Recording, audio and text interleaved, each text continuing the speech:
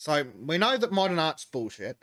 And yes, I know the definition of modern art that's used by hoity-toity stupid artist types is different to what we use. But so we know how modern art is fucking stupid. Someone may have eaten some. Yes. Oh yeah, the banana guy. Yes. Student eats artwork. Oh, for fuck's sake, CNN. You didn't even put artwork in quotes. Fucking Jesus. When does CNN get the Vice treatment? And the BuzzFeed treatment? And the Gawker treatment? I think it's happening. And look at CNN Plus.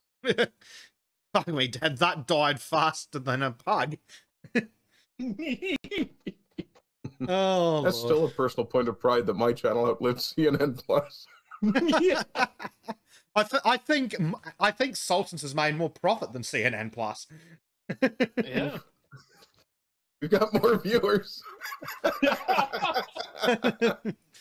That's unironically true.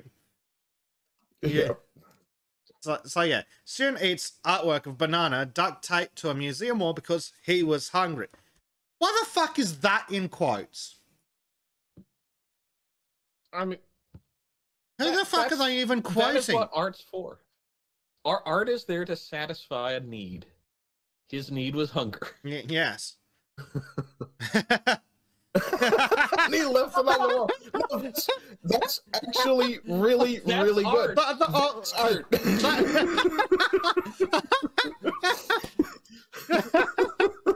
Oh my god. This is this absolute mad lad.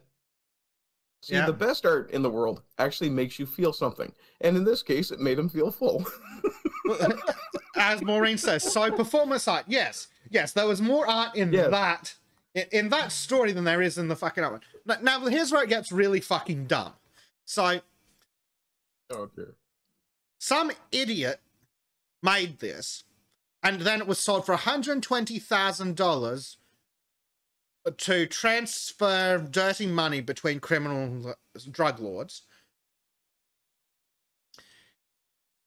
And it says that after chomping down the fruit, the student take the peel back on the wall. The peel was later replaced by the museum with a fresh banana. How in the fuck is it art that can be sold if the museum comes back later with a new banana and a new roll of duct tape?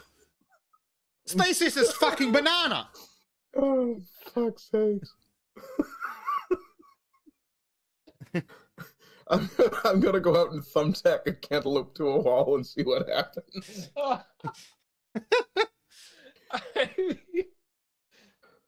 Oh my Lord. God. This is just... Art has gone too far. Yeah. Yeah.